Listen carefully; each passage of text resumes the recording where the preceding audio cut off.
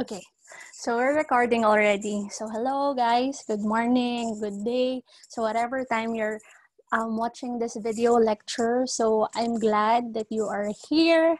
And so this video is our first video for HIS and it is for Module 1.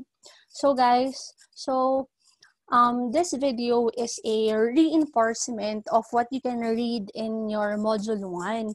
So it's better that you are watching the video lectures because I will break it down to you. So I will make the topic more understandable, easier for you to grasp. And I'm going to give more examples. So guys, if I didn't mention a couple of things in the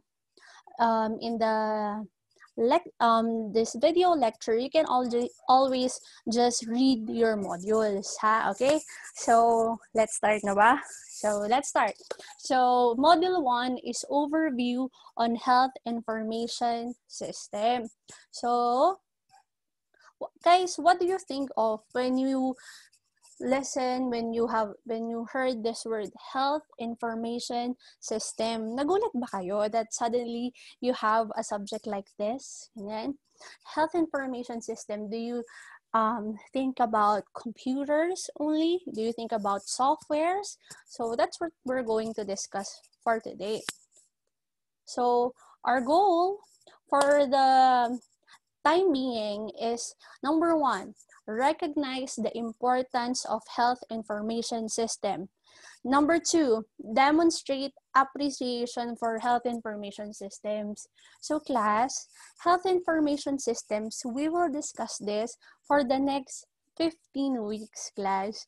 15 weeks tayo mag-aaral ng health information system.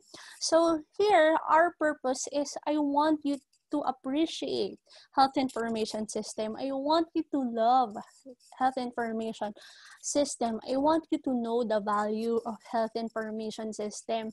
Why? Because, di ba, mahirap gawin ang isang bagay na hindi mo mahal gawin, di ba? Mahirap mag-aral ng isang bagay na hindi masaya or you don't find the relevance too. So, hopefully, is ma-appreciate nyo ang health information system through this module 1. And number 3, biglang mag-aaral tayo ng mission, vision, objectives. Yan. Mission, vision, objective statements. Because these statements are very important in every organization. Mapaanong sector pa man yan. Yan, health sector specifically. So, let's start. So, guys, now we are in a post-industrial society. So when we say post-industrial society, sociologists say, yung iba sociologists tayo, that back then, guys, manufacturing was the source of wealth of economies. Mga manufacturing, industry, ito sa first and second revolution. Steam power, water power, mass production, mga factory workers, class, they are the one who produces wealth in the first and second revolution. But now, guys, we are on the fourth revolution, which are cyber-physical systems. So, class, we have automations, we have computers, and now, the thing that produces wealth in our economy is the service sector. So class, you are in the correct profession. So yung mga nagbibigay serbisyo like health professionals, class, yung mga HRM natin, mga kaibigan nating mga retailers, class. So they are the one which produces wealth. And the industry that helps us to deliver these ones, itong mga services na to, are our cyber physical systems. Yeah. So I just want you to know that I think it's common knowledge that computers right now, automation is a very important part of our world right now. And so class, I just want to add that the world's most valuable resource, sabi niya, is no longer oil but data. Yan. Powerful, no? The world's most valuable resource is no longer oil but data. Class, we thought that using Facebook, using TikTok, Instagram, and all of these ones are free, diba? First, they are free. But what we pay for in those platforms, class, are our names, are our personal information. So have you noticed, class, na i-collect na nila yung personal information nyo? And I think you notice that they have created algorithms that allows them to market to their people easily. So example, kunyari ako, nag-search lang ako ng Adidas, ganyan, sa Google. Ganyan. Tapos biglang sa FB, they are now selling me Adidas shoes. Diba? Me and my friend, we're just talking about credit cards or banks. Biglang bombarded na ako ng advertisements about banks. Ganon. So class, these companies like Google, Facebook, they have weaponized the collection of so much data for them to market to us more, ganyan, to push their organization, to make their organization company wealthier. Yan. So class, many industries, class, weaponizes or utilizes data for their own agenda. Kasi maraming gano'n. Wag na nating mahabang kwento yung mga ganyan, how they use data.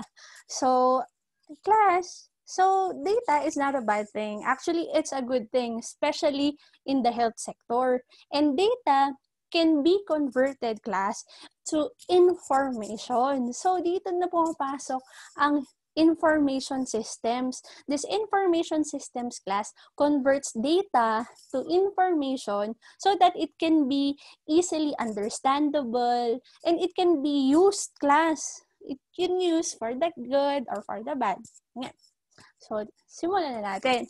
So, health information system, class, are a set of components and procedures organized with the objective of generating information.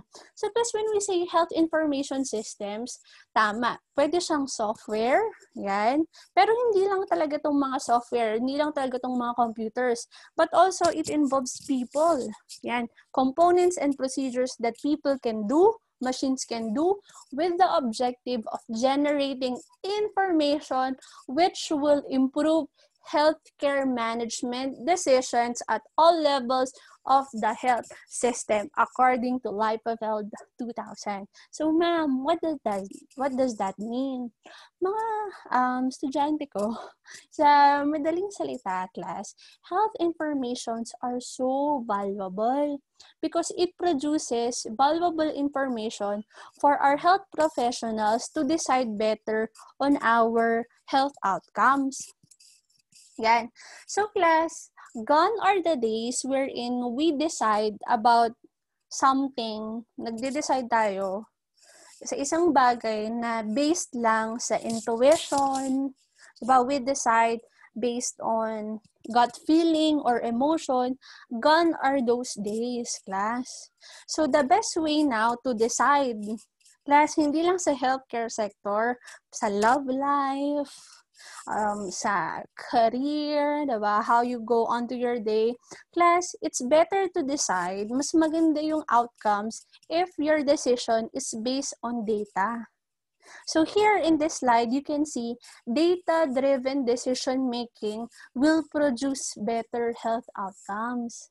So class, para magkaroon ng healthier society, healthier people, if the doctors, if our Secretary Duque, our DOH secretary, if Duterte will base their decision-making on data and on statistics, it will produce health outcomes. And what is the means to help us make a better decision? Yan, is through health information system. So, health information system is our tool, class. So, pag ang mga health professional marunong gumamit ng health information system, marunong siyang gumamit, at binabasa niya yung report. So, based sa report ng health information system, doon siya nagda-depend, di mas maganda yung health outcomes. Magde-decide siya na base sa information, kunyari, Nalaman niya, oh, sa Baguio, tumataas na ang cases ng COVID-19. Yan. So, based on the information, tumataas na ang cases ng COVID-19. What else can we do? How about deploy more contact tracers? Yan. How about tighten the borders? And so, based on that information, our mayor can decide for better health outcomes. Yan. Naiintindihan nyo ba? So, class, this is the gist of health information system. It improves the decision-making at all levels. Ma'am, ano yung mga level? So, mamaya, I'll show you the different levels. So, ganun. Naiintindihan nyo ba? Guys, so health information systems are our tools that guide us to better decide for the health outcomes of our patients, of the population, ganyan. Yeah. So class, one of the most used right now, tracker or health information right now, ito. So, why not visit doh.gov.ph COVID-19 tracker? So, itong class, itong mga information from the COVID-19 tracker came from a health information system. So it shows how many are the cases of COVID-19. So I got this screenshot from August 22. So 2 days ago. So 2 days ago, there were 187,000 of COVID-19 cases. No, ang rami class, no? Active cases, so 69,000. Recovered, 114,000. And died, 2,000 class. So, what do you think? Is this information valuable? Mahalaga ba to? Diba? How can we use this information so that we can mitigate the people who are dying?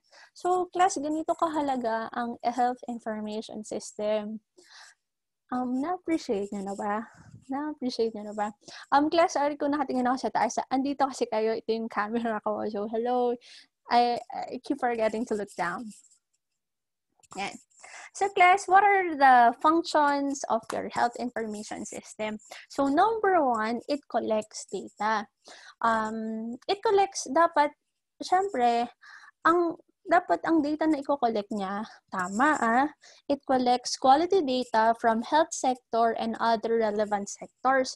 Class, we have this saying, garbage in, garbage out. So, sa health information system, kung nag-input ka ng basura, ang lalabas class ay ginto, basura rin. So, it is important So first step pa lang, magko-collect ka ng data. So napakahalaga na ang i-collect mong data ay tama. So that's one of the function of your health information system. Number 2, analyze the data. It analyzes the data, it organizes the data, ganyan. So imagine nyo, how much big data is collected by a health facility. Isang hospital pa lang. Example, class, is Baguio General Hospital. That's only one hospital. And it generates, class, millions and millions of bytes of data. So, class, it's very difficult for health professionals to organize the data manually. So, class, kung naglalagbook pa tayo, para hanapin yung data, yung mga health records, kung lahat is nasa paper pa, diba? It's very difficult for it to be organized. So, it's very important that we have a health information system so that we can easily organize all this data. Diba? Next, number 3, ensure quality. So, hopefully, the health information system has, it checks errors, ganyan. So, if you've placed a wrong data, hopefully, it corrects it, ganon. May mga ganon. So, ganon. Ensure quality. So, yung health information, it ensures quality, make sure that the data is correct, relevant, and timely. Plus, I like the word timely. Because if you have collected the COVID-19 cases late class, edi kumalat na itong pasyenteng to, 'di ba? Hindi siya na-track agad, 'di ba? If your information is not timely, edi mas marami na siyang nahawaan, 'di ba? So, nung nagsimula tayo ng COVID-19. So, I heard this, Seaman ba to? Na naki-festival pa dito, nagbakasyon dito. Now, diba? So, ang rami niyang nahawaan na tao. Yan. And number 4 is convert. It converts the data into information for decision makers. Class, isipin nyo na lang na look at our Senate. Isn't it that in our Senate class, not all are health professionals, tama? So, our data, kung kunyari is nasa complicated science medical term siya, hindi siya maintindihan ng mga decision makers natin, like our mga senador natin. So, what they do is make it into a report which is easier to understand so that to allow our Senate, our President to decide better on our health. Plus, no? Napakahalaga ng health information system. Nakikets nyo na ba? Yan. At some point, nakikita nyo na ba yung value ng health information system? Guys, this is basta kakonect ko na lang sa kunyari class in deciding in your relationships. Yan. So, itong si girl na to, or guy na to, so naliligaw siya or vice versa, ganyan. And naisip mo, parang girlfriend or boyfriend material ba to? Yan. So, class, ang suggest ko sa inyo, gone are the days na ang magbe-base lang tayo ay sa emotions, sa chemistry, ganyan. Why not, diba, make a data-driven decision, ganyan. How about check kung may mga red flag siya, diba? Kunyari, i-check mo kung ano bang classmate mo. Baka ever since yung nasa classroom kayo, laging late, ganyan. Hindi gumagawa ng requirements or hindi nire-respeto yung mga authorities, diba? That person do not respect authorities. How would they respect you? Diba? So class, so to make a healthier decision when it comes to your life, to your relationship, it's better that it is data-driven. Ganon, class, diba? So, example, dito sa pag-aaral natin, diba? So far, alam mo na medyo mahina ka sa mga ganitong aspects, diba? So, why not find other strengths of yours? So, make it data-driven. Diba? Love it. Yan. So, class, ito, paano pa rin natin? Let's emphasize more how health information system supports decision-making at all levels.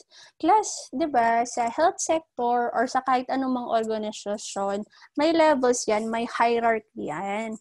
So, in the health sector, so we start with the patient or client management level. So, when a patient comes into the hospital, who decides for the patient? Class. Sinong nagde-decide? Punta siyang hospital. Isn't it? It's the doctor. Diba? So, for the doctor to diagnose this patient well, we need to gather relevant information or data. So, ano mga tinatanong sa inyo, class? Pag pumapasok kayo ng ER or magpapa-check up, diba? Una, yung mga age nyo, yung mga demographic, your name, your age, your address, ganyan, contact number. Class, what else do they ask you? Diba? Your family history. Diba? What are your signs and symptoms? Yeah. They will check your vital statistic, your temperature, your pulse rate. Diba? They will get, stethoscope ka. So, ganon. So, the doctor will collect the relevant data and will produce an information. And that information is in his mind, he will decide. So based on the collected data, he will decide, so what is your disease and the like. Ganon. So yun yung pinakamababang level of decision making. At doon nakakatulong. Ma'am, anong connection ng health information system doon? So the doctor can use computer to do that. Ganyan. Siyempre, hindi lang naman ikaw yung pasyente niya. Diba?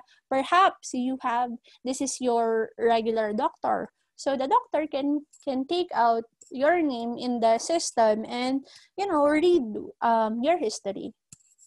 Next, health unit management level. So in the health unit management level, nasa ano na tayo? Hospital level or health facilities level. So class sa hospital. So sino ba ang mga hire sa mga doktor? So perhaps their department head. Yan.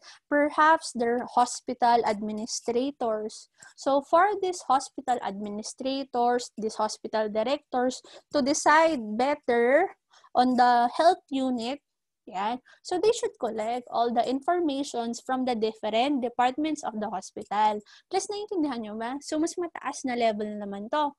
So, hospitals lang ba ang health facilities natin? Meron na tayong health centers.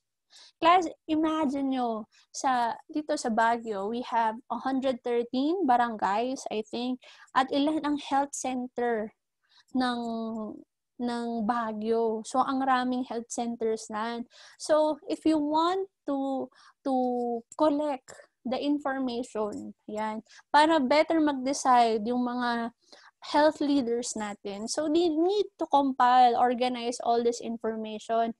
And one way to organize this information is using RHIS, Routine Health Information Systems, or CHITS, CHITS, Community Health Information CHITS Technology System ata. Ganyan, CHITS. Anyway, I think we can read it in our modules. So these information systems are used in the community level kasi nasa community ang mga health center eh. So we can read CHITS if you want to know the different health status of the communities as a whole. Yan. And class next, system management level. Yan. So, ito na, andito na, ito nga yung mga legislative leaders natin, yung presidente natin, mga district managers, regional managers, class. So, nakaka-receive sila ng maraming report coming from the health facilities and they collate it.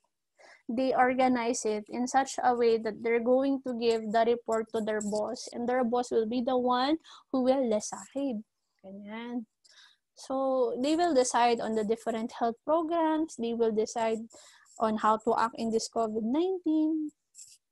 Ganon. Guys. So, okay ba? Naiintindihan na ba? Yan. So, I'll give you an overview of the different subsystems within health information system. So, class, sa notes nyo, so, example, sa health unit management, dito muna tayo, health unit management level. So, they monitor your health services, management of resources, and so, class, ang raming minamanage sa mga health facilities. So, okay pa ba yung supply natin ng mga hypertensive drugs? Okay pa ba yung supply natin ng mga flu vaccines? Planning program interventions, annual planning. So they will plan what's their health programs for the year. They check what are the emerging diseases in their community. Baka sa health unit yun baka tumataas na pala ang mga kaso ng dengue sa barangay nila. And at dito na sa pinakamataas, system management level. So, capacity building. So, they want to enhance the other health facilities for research, policy and strategy decisions, health program planning, and management. Ganun. So, napakahalaga class ng health information system. And class, these are the subsystems within health information system. So let me just give you an overview. Anti na lang class, anti na lang. So preventive health information systems. So this is a type of information systems wherein it collect from health programs. Ano bang mga health programs that are for preventive health. Example, vaccination programs, like Zumba, physical activity programs, ganyan. Smoking cessation programs, ganyan. Number 2, hospital information and medical record systems. Class, ang raming information system sa loob ng hospital. Sobrang rami nilang minamanage, diba? From the patients, to their drugs in the pharmacy, in their laboratory, in the billing class, yung pera, yeah. They have information systems with PhilHealth, which is sobrang ma-issue. Class side note, diba? Isa sa mga allegations sa PhilHealth is they're buying very expensive information systems. Mahal talagang information systems, class. Pero overpriced naman yun talaga na yung sa nila. So, sana may mahuli. May makulong. Number 3. Sorry. Number 3, disease surveillance systems. Ito, class, they monitor your disease outbreaks, epidemic. Class, right now, we're on a pandemic. So, these surveillance systems are very important. It monitors malaria, TB, class. Mga ganong sakit na common dito, parasitic diseases. Dengue. Number 4, yan, population or community-based health information. So, yung example na sinabi ko, yung cheats. Yan. RHIS. There are videos, class, in your module. So, if you have time, panoorin nyo naman. Marami kayong matututunan, promise. So, collects data from public health programs. Ma'am, anong public health programs to? So, yung nasa module nyo, like maternal health program, taking care of pregnant women, nutrition programs, ang dami, class. Ano pa?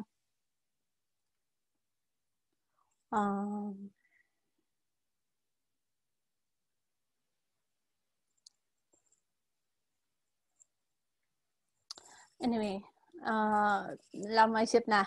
Next, number 5, geographic information systems. Ma'am, anong connection itong geographic sa healthcare? So, this is very valuable if you want to assess what are the health needs of each province, class, or what are the diseases that commonly plagues these places. Example, class, here in the Cordilleras, we have very high cases of goiter. Ganyan. So, goiter, yung lumalaki, yung thyroid gland. At some point, nag-goiter rin ako, guys. So, what else? Sa lowlands, ganyan. May mga places that they are the only places, kunyari, kung saan maraming nag-aabaka. Yan, common sa kanila ang mga filariasis, mga ganung class sakit. So, these geographic information systems create maps. Yan. And create maps. So, it shows also, kunyari, saan ba ang may mga PCR testing laboratory. Sa Baguio, class, 2 lang. So, perhaps, dagdagan pa natin. Ganun. Maganda rin yung geographic information system. Saan ba ang places kung saan mataas ang malaria? Saan ba ang places kung mataas ang amoebiasis? Ganun. And finally, class, number 6, vital registration system. Yan. Tanong ko nga sa inyo, class, saang office ng pamahalaan kumukuha ng birth certificate? Yan. So, kung di nyo alam, i-research nyo saan ba, tanong nyo sa mga magulang nyo. So, class, dun sa kung saan tayo office na kumukuha ng birth certificate, death certificate, marriage certificate, class, they have this vital registration system. So, they are the one who collects data on the deaths, number of deaths, the births of the population. Galing, no? So, practice question. Wow, may practice question tayo. So, for HIV patients, so we have this HIV patients. So, HIV patient, class, one effective way of managing their disease is antiretroviral therapy. Class, so that HIV will not worsen and turn into AIDS. Yan. So, class, actually, pag nag-antiretroviral therapy ka, at some point, you can be HIV negative. So, kung sobrang baba na yung viral load mo ng HIV. So, some HIV patients are lost to follow up. So, yung iba, hindi na sila nag-follow up. Which systems report will help you identify when they last filled their prescriptions? Alam ko, class, A, B, C, D, and E. Hindi ko pa na-record lahat. Hindi ko pa na-discuss. Pero based on their names, ano kayang system ang gagamitin natin so that we will know there will help you identify when did they had their prescription of antiretroviral therapy. Ano kayang system? Letter A, choose all that apply. So pwedeng 1, 2 or more, 3 or more, or none at all. So electric medical record system ba? Electronic billing system, electronic pharmacy dispensing system, electronic logistics management system, or electronic laboratory information system. Yan. Saan ba tayo kukuha ng antiretroviral therapy prescription? Yan. So, ano ang sagot nyo, class?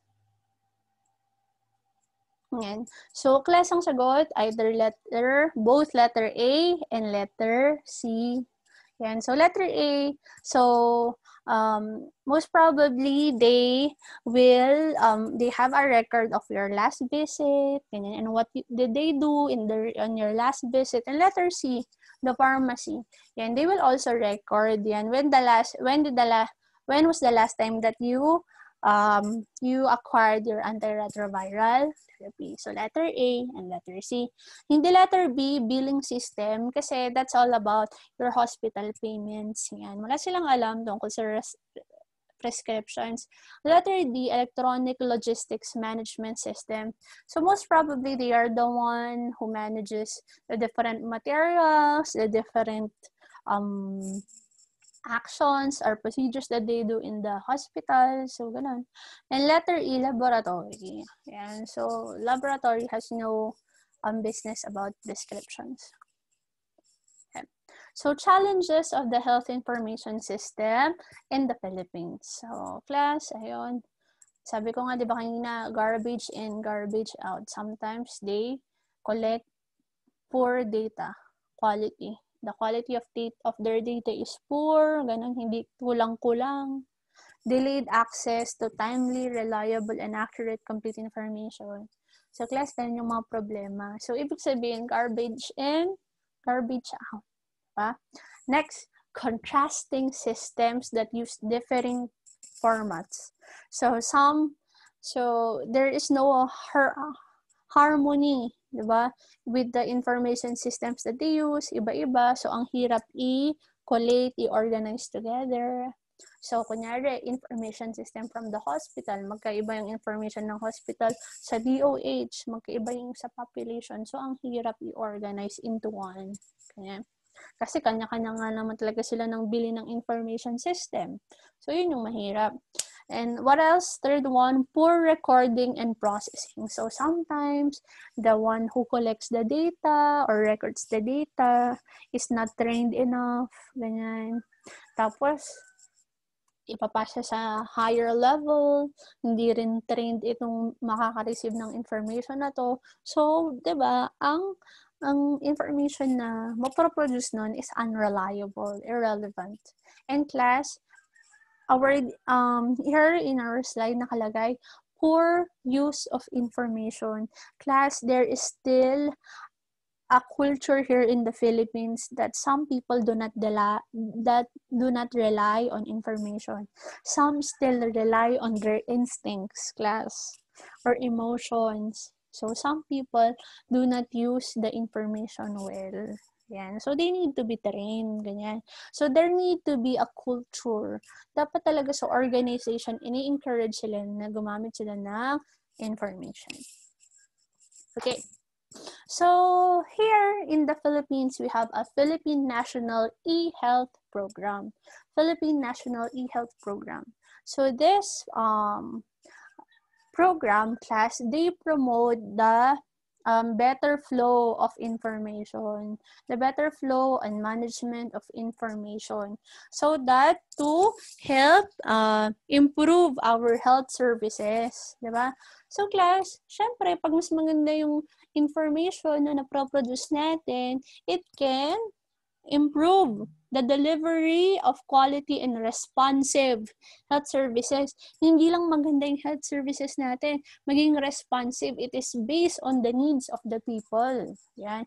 Since yung mga, sabi sa research natin, sabi sa information natin, ito ang mga kailangan ng mga tao. Since yun ang information na basa natin, so they can easily respond to that need. So that's the Philippine National eHealth Program. So it helps in the formulation of cost-effective e-health strategies, forging transparent and equitable, ethical, public-private partnership, develop of capacity and infrastructure, ensuring that the e-health beneficiaries meets quality, safety, and ethical standards. So maganda rin class yung e-health program. Hopefully, they will fund more this national e-health program kasi napakahalaga na. Class, nakikita ko ngayon sa pagre-report ng DOH ng COVID-19, sometimes, they are under-reporting. Minsan, mas konti yung nare-report nila or minsan delay. Ayan. So, diba, it can affect how we act, how decision makers will act on this information that they are receiving. So guys, so one day, class, so I don't want you to be wala masama sa pagiging ordinaryong medtech, but one day, I want you to be a high-level decision maker for the health system, di ba? Malay nyo, maging district manager kayo. Malay nyo, maging regional director kayo, class. So, right now, di ba, tinuturuan ko na kayo na gumamit kayo ng information system. Ganyan. Make sure na yung binibigay na report sa inyo is based on correct and quality data so that you can decide better. So, kung mali yung data na binigay sa inyo, malamang yung report na binigay sa inyo mali.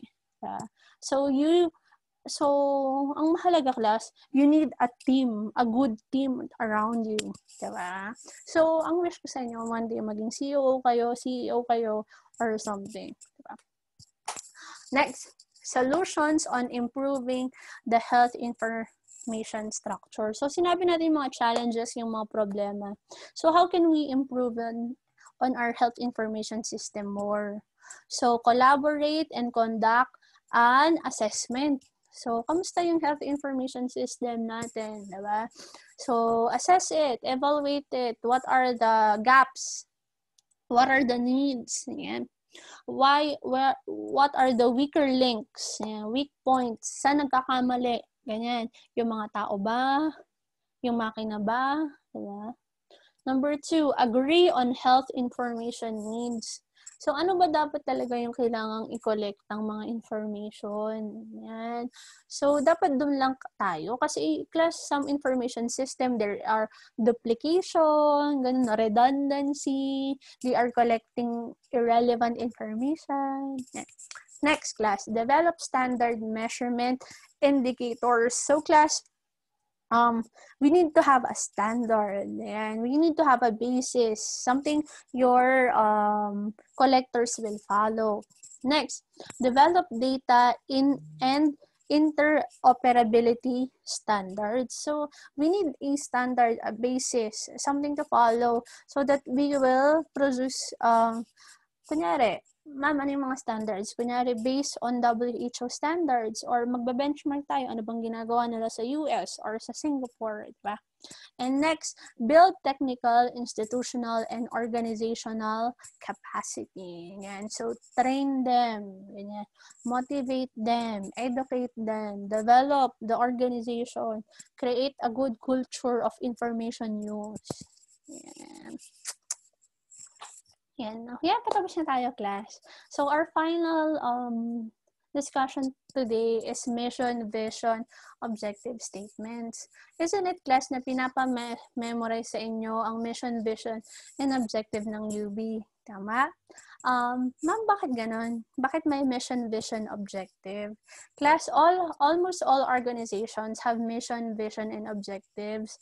Class, we have this statements so that we are all on the same ship.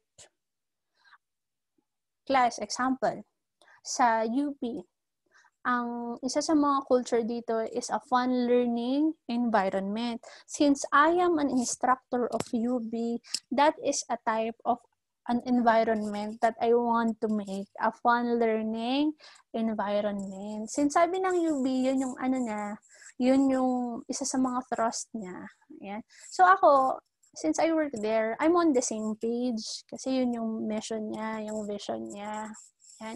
So, isa rin is we want to make an empowered professionals in the global community. Yan. So, ibig sabihin, dapat empowered rin yung teacher nyo para makaproduce ng empowered na students. Yung mga ganon. So, we will be on the same page. Yan. So, ang ibig sabihin class ng mission is, mission, why does your company exist? So, why do you have your mission? So, why do you have your company? Diba? So, class ko kayo, gagawa kayo ng, ang isa sa mga activity nyo is make a mission, vision, objective for your laboratory. So, I want you to name first your laboratory. Yan. Tapos, mangarap tayo. Anong name ng laboratory nyo?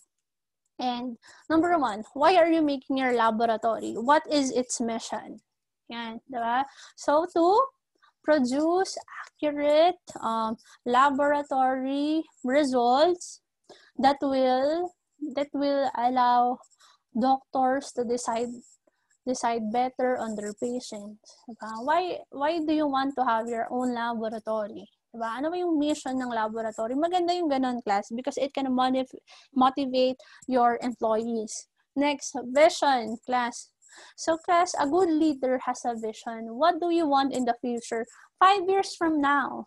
Class, what do you want from your life? Yan. 5 years from now, Jelly. Yan. Who do you want to be? Yan. In your laboratory, 5 years, 10 years in the future, what do you want to be what do you want to happen in your laboratory? You want your laboratory to be a world class. Yan. Testing. Diba? Mga ganon. Testing site. Diba? A world class. Ganun.